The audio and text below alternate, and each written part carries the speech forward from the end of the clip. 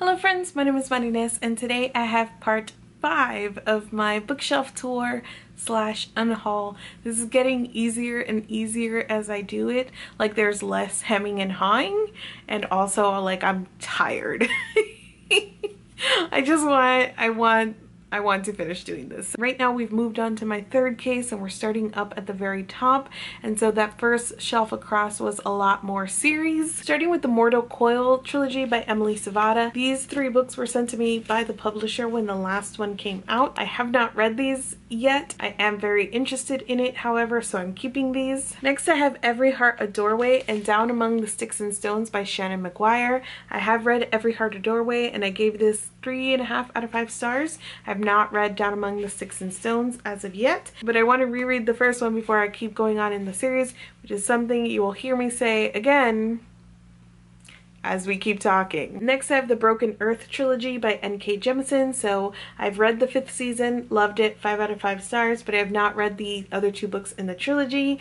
I kind of want to reread the 5th season before I move on, but we actually did a group read of this in Snark Squad and I tried to reread it and I wasn't in the mood for it. But it happened to me when I first tried to read the 5th season. I actually tried to read it twice and I just couldn't get through it, but the moment that I sat down in the correct mood to take on kind of just the intensity and the scope of what N.K. Jemisin has written, like I flew through it. I loved it. So this is definitely something that I have to be in the mood for and have to have like a certain amount of like attention and mental capacity, I feel like, to enjoy these books. So I know that I will get to these. I know that I will love them. I'm just waiting for the correct time. Next I have Fruits Basket, volumes 1, 2, and 3, and I have my graphic novels and manga on a different shelf, but I put these up with the series because I needed to take up space. And it looked, you know, these are organized by what looks the best, so this looked the best up where it was. I have not read these, but I'm keeping them. Next I have the Neapolitan novels by Elena Ferrante, and I love these books. I have read them all. I think I gave the first one 3.5 or 4 out of 5 stars, and all of the other ones 4.5 to 5 stars. The first one does start a little bit slowly. It takes a while to get into it, and it's ambling and rambling at you in the way that you're like, what? You haven't really picked up the thread of the type of story that Ferrante is telling. But by the time that I got to the end, I was like just absolutely sold on this sort of everyday drama. And then also the way that obviously place is such a like important thing inside of these stories, and the way that we follow these 2 young women that we meet at the very beginning just through their lives. And I love these so much. I've read My Brilliant Friend now 3 times, including once to do a podcast episode right before the season 1 of the adaptation came out. I know season 2 is out, but I want to go back and rewatch season 1 before I watch season 2, but in general just love the Neapolitan novels. Next I have a second copy of the His Dark Materials series. This is a different edition obviously. So this is the Northern Lights, the Subtle Knife, and the Amber Spyglass. I have a bookmark in here. I don't know from when, but I have finished reading that, so I've read these all multiple times, and we do have podcast episodes dedicated to each of these in the series, as well as one for season 1 of the HBO BBC adaptation. So yes, I'm keeping these. Next I have the Daughter of Smoke and Bone trilogy by Laini Taylor, and I love these. I really do love these. I love Laini Taylor's very flowery writing, and I love sort of the angst and dramatics of the series. They are things that don't necessarily work for me always, and that haven't worked for me in other series, but something about the way that Taylor writes and explores it just hit the spot for me. We are currently in the middle of a group read for these. We actually started it like back in May, right in the thick of all the pandemic stuff, so our podcast scheduling just got off whack, but we will be doing a podcast episode about this trilogy, so I'm going to be rereading these soon, and I can't wait to kind of explore a little bit deeper why these work for me as well as they do. So that is upcoming, and yes, I am keeping these. these. Next I have Howl's Moving Castle, Castle in the Air, and House of Many Ways by Diana Wynne Jones, and I have read all three of these. I love Howl's Moving Castle, 5 out of 5 stars. Castle in the Air was okay. I didn't enjoy it as much as these other ones, but there's still that atmosphere and the fairy tale sort of storytelling that I enjoy. And then House of Many Ways I really enjoyed, so then I gave that 4 out of 5 stars, so like 5, 3, 4.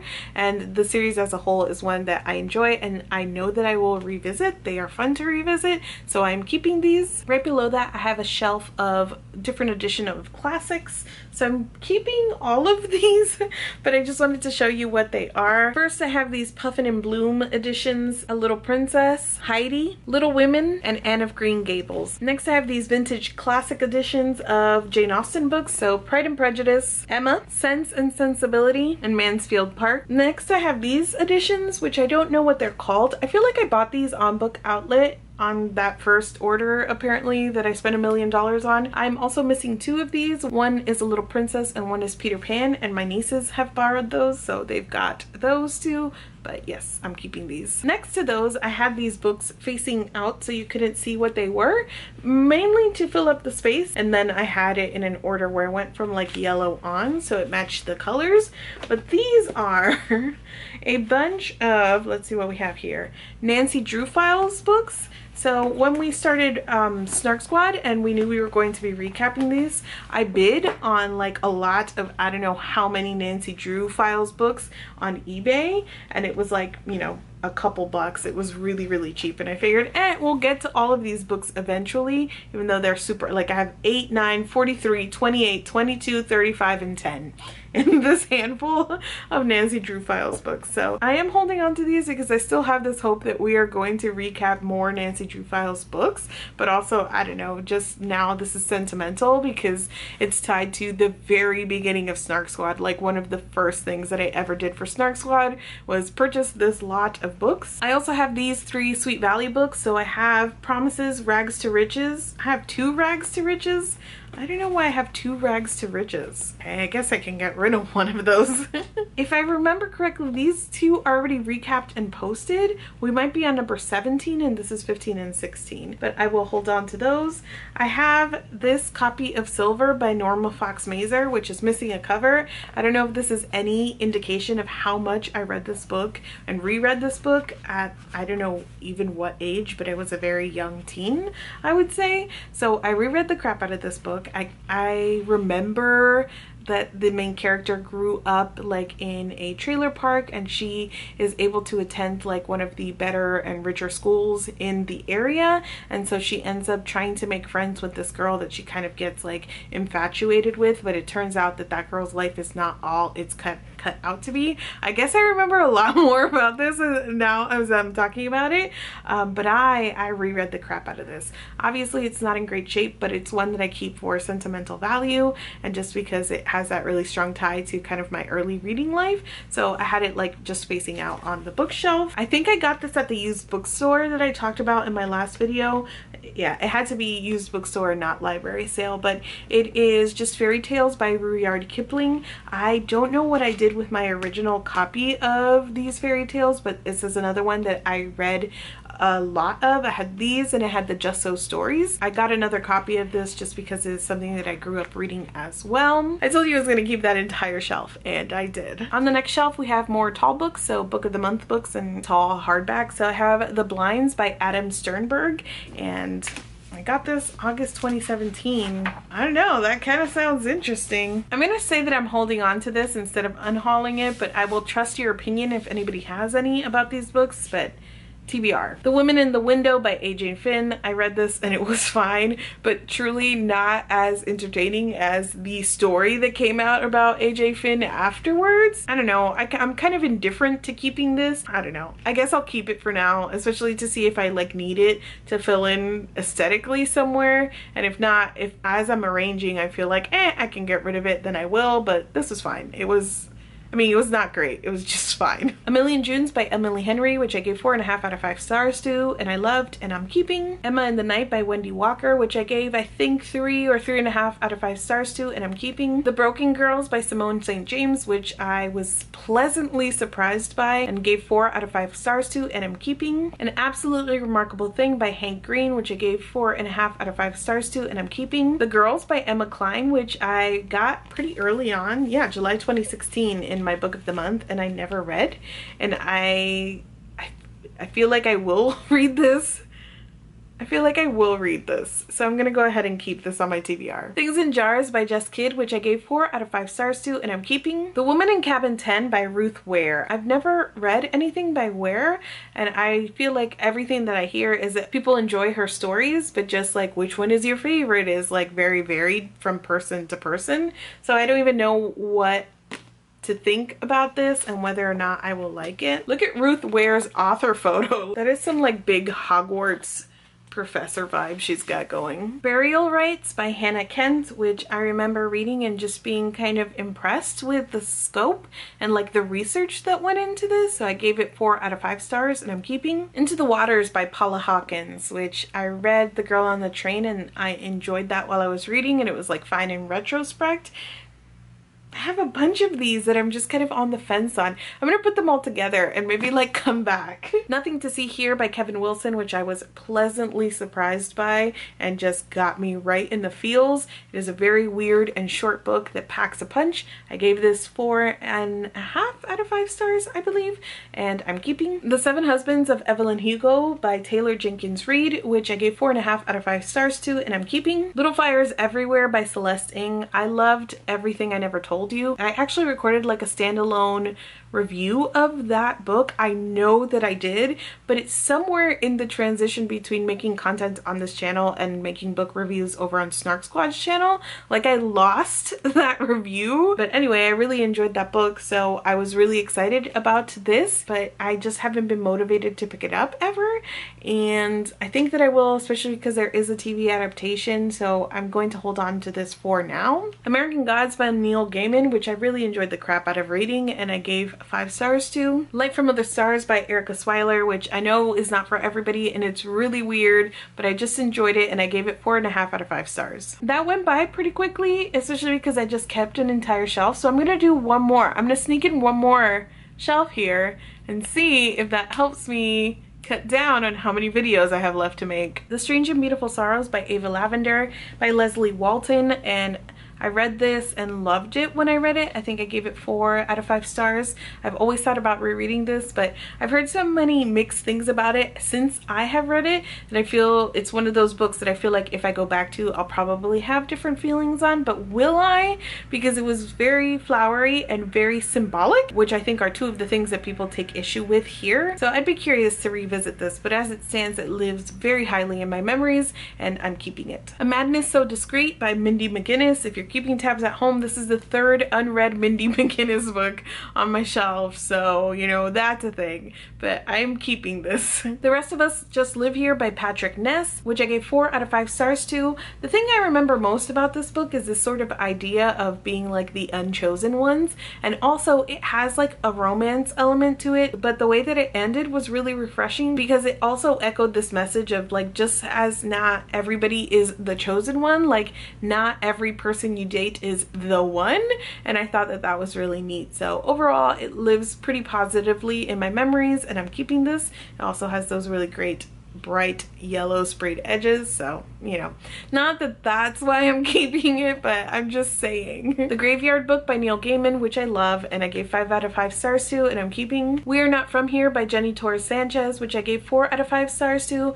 Been talking about this one recently because I read it recently, and just the emotional impact of this book, even though it started a little bit slow and had some pacing things, but it was a really memorable reading experience and I'm keeping this. Ooh, Passenger by Alexandra Bracken, like that feels like a throwback. That feels like a booktube throwback to me. I mean, I know her first series was like even more like classic of its dystopian time, but I feel like when this came out, everybody was like, oh my gosh, here comes Alexandra Bracken again. Did I read this? No. Is it like really beautiful underneath the cover?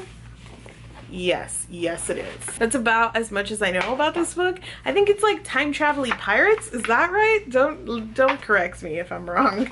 This is like beautiful, and as much as I want to convince myself that I am curious, it's blurbed by Sarah J. Maas. Not that that's like the reason I should unhaul it, but I kept all those other ones. I feel like I have to be honest and unhaul that. Ooh, that one hurts a little bit though. The Passion of Dulce by Julie Berry. I've enjoyed one of Julie Berry's books. The title is not coming to me, but you will see it eventually. And so when this came out, I was really excited about this, and then I promptly never read it. But I'm very curious in exploring more of Julie Berry's work, so I'm going to hang on to this. It makes me feel better that I just got rid of Passenger because I'm going to hang on to this. Codename Verity by Elizabeth Wein, and this is a gut punch. It's one of those books that everybody's like, I cried in it, and it might even be like a little bit, I don't know, like emotionally manipulative. All books are, but you kind of get like the reason that this is such a gut punch. But I read it and it totally worked on me, and there's a female friendship at the heart of it that, you know, that's always going to be like something that I am a sucker for. So I think I gave this 4 or 5 out of 5 stars, and I'm keeping it. The Enchanted by Renee Denfeld, which I also gave probably 4 or 5 out of 5 stars to when I read it. I don't remember a lot about this. I do remember talking very highly about it on my channel. I mean, I remember the general premise, but I think that there are some really heavy topics in here that I don't remember as clearly, and I don't necessarily remember how they're handled. But when I read this, I really enjoyed it, especially because it has some fabulism in it. The Fever by Megan Abbott, and this was the first book that was ever sent to me by a publisher. I have a review of it up on Snark Squad because that is kind of like what I was using at that point to talk to publishers, and I gave this 3.5 out of 5 stars. The entire thing is that like all of these girls at this high school are getting sick with something, they're coming down with something, but the sickness really stands in place to like symbolize like female sexuality and just in general like the teen girl experience, which was really neat and very interesting, and the type of thing that I enjoy reading because it makes me think a little bit more about it. So I'm keeping this. If You Find Me by Emily Murdoch, which is another one that feels like so long ago that I read this, but I remember really enjoying this when I read it. I think it's about like a girl who grows up like in the woods, cut off from everybody, but then her mom abandons her. This is like the worst plot summary pulled from like the depths of my mind, but I thought that this was good when I read it. I don't remember a ton about it, but I'm going to keep it because I enjoyed it enough that I definitely read it on ebook originally, but I bought a copy because I was like, yeah, that was good. So I'm gonna stay true to past me who wanted to buy that because she loved it, and you know, that's great. A Monster Calls by Patrick Ness, another one that everybody's like, I bawled, and yes, I also bawled. I cry at everything. So the things that the general consensus is it makes you cry, like I was there crying, but also this is just a really good exploration of grief, and it is done in sort of this like fairy tale aspect, or this like story within a story aspect, which I appreciated. It's a bunch of grief fables written by Patrick Ness, so yeah, that's a yes for me, and I'm keeping it. Lord of the Rings by J.R.R. Tolkien, and this is my only copies of these books. I really want the Folio Society ones, but you know, I don't know when that's going to be a possibility, when I'll be able to justify swinging that to me, but this is a really nice one. The cover is nice and soft, and yeah, I've read all 3 of these. I've read the first book, The Fellowship of the Ring, multiple times, so I'm keeping this. Girls with Sharp Sticks by Suzanne Young. This was sent to me by the publisher, and more recently too, so I am still interested in reading this. I've not read anything by Suzanne Young, but this is set like at a girls' school, like boarding school, and I'm already like, yeah, I'm in. The Snow Child by Eowyn Ivey. This is very atmospheric and feelsy, so I enjoyed it. I gave it 4 or 5 out of 5 stars to, and I'm keeping. The Poet X by Elizabeth Acevedo, which I gave 5 out of 5 stars to, and I talk plenty about loving Elizabeth Acevedo's work on this channel, so I'm keeping this. Eleanor and Park by Rainbow Rowell. So this is the 3rd Rainbow Rowell book that we have come across on my shelves, and this is the one that is the problematic one. I always say that when I read this, I think I gave it 3 out of 5 stars. So originally, like, I had a generally good time reading it. There were things obviously that I had issues with. I rated it kind of in the middle, but I definitely didn't pick up the sorts of issues or like the extent of the issues, especially as they pertain to Park. But there are lots of Own Voices reviews out there, and just in general, and on top of like considering what these reviewers are saying about the representation, just sort of how it's been handled, like not only by the author not acknowledging it, but also the community. I don't know, it has definitely soured this in my mind. And so, like with the other 2 Rainbow Rowell books that I came across my shelves, I am also comfortable unhauling this. I don't necessarily like want to put it in somebody else's hands, especially if it's going to be harmful to that person, but I have no attachment to this book. It was fine when I read it, and now I'm like, it's not worth keeping on my collection the way that I want it curated. So this is going. Turtles All the Way Down by John Green, which is not part of the John Green collection I was gifted. I actually bought this for myself when it came out, and I gave this 3.5 out of 5 stars. The plot was fine, and sort of the driving mystery, or what I thought was going to be the driving mystery, was lackluster, but the mental health representation in this, and specifically about like the thought spirals and things of that nature, were really, really well done. The friendship at the heart of this made me so upset, so angry, but like the representation was really good. So it was a mixed experience, which is why it landed me at 3 stars, but I will be keeping this. Ask the Passengers by A.S. King. I've read one A.S. King book and I did not like it. I think I want to keep this and give it a try. Everything I Never Told You by Celeste Ng. As I said, I really enjoyed this. I think I gave it 5 out of 5 stars when I read it, and I will be keeping it. The Brief and Wondrous Life of Oscar Wilde by Junot Diaz. I have multiple Junot Diaz books on my shelves. I think I skipped over one because I wasn't sure what I was going to say about it, but this is another one of those where the experience with the author and then things that came out in terms of his behavior specifically to women. He did end up apologizing in some regard, and he's kind of been quiet since this all has happened, so your mileage may vary about how to interpret this. It was very wild for me to go through that because Junot Diaz's work was and is important to me, and especially in terms of learning how to read more diversely and finding things that represented me. So I have a lot of complex feelings that I have not completely like parsed out, but I am keeping his work on my shelf for now. I'm just kind of not talking about it. Vanishing Girls by Lauren Oliver. Again, well documented my whole thing with Lauren Oliver and the sort of way that the more I read from her, the less I liked her books. I pre-ordered this and I read that much of it in one sitting here, and then I put my bookmark in it and put it aside and literally never went back to it. So I will get back to it. I want to read all of Lauren Oliver's work and do a deep dive into this author and my feelings about her. So this is staying on my TBR. I don't know why I ended that like I had more to say, but that was it. This is staying on my TBR. And right next to it we have Liesl and Poe by Lauren Oliver, which was one of the first books I ever read by her, and I really, really love this. It's a very simple story, but it is an exploration of grief, and it does so through like a fairy tale atmosphere and setting. And I read this at the exact right time because I was going through one of the like most heartbreaking things of my entire life when I read this, and I felt very seen by this exploration of grief. I have very strong ties, emotional ties to this book, and I gave it 5 out of 5 stars, and it's staying on my shelves. This is kind of a weird one because it was more books than usual, and I read a heck ton of them, but also I'm keeping all of the classics whether or not I read them. So for stats, and this, I'm just, you know, I'm doing what I want. It's fine. Stats this video, I have 3 books that I'm unhauling. So Passenger, Eleanor and Park, and this extra copy of Sweet Valley High. That is so little, but again, I read more of these than other shelves, and I'm keeping the classics, so that's what I have. I do have 4 books that I said I was going to keep all of them, but I don't think that's true, but I don't know which ones to keep and which ones to let go of. So it's The Blinds, which is upside down. It's The Blinds, The Girls, The Woman in Cabin 10 and Into the Water. I am leaving these, like I have no pull towards one more than the other, but I just know like all four of them, am I really going to keep them and read them and like them? So I really need your help with these. Let me know which one of these are more worthy, I guess.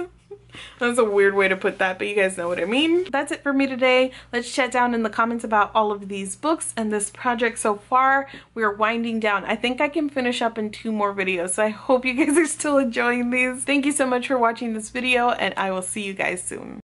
It's the same day as my last video, but I just put on a different dress because the straps kept falling off of that other one, and that was annoying. Things in Jars by Jess Kidd, which I gave 4 and a 5 out of 5 stars.